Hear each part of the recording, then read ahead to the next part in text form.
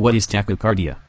A rapid heartbeat or heart rate that may be regular or irregular, but is out of proportion to age and level of exertion or activity. You can see in this ECG, this is normal heart rate and here it is rapid heart rate. What are the common causes for tachycardia? A fast heart rate can have causes that aren't due to underlying. Examples include exercise, fear, anxiety, stress, anger, or love. What is reflex tachycardia? If blood pressure decreases, the heart beats faster in an attempt to raise it.